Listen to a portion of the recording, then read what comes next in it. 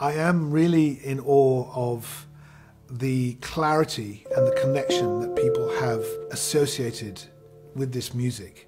People using it for meditation and introspection and yoga, and the clarity and the purity of the sound of this one instrument.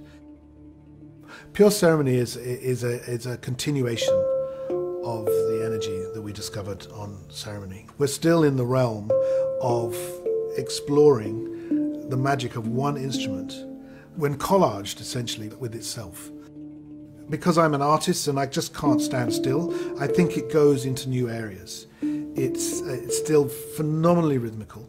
Sometimes I'm playing so quietly, but the microphone is like 2 inches away from my fingers, so that you can literally hear the sort of air between the finger and the metal. You don't really ever lose that current that's just gently pushing you forward to wherever you need to go. If you like Ceremony, you're going to love Pure Ceremony. It's where the story continues.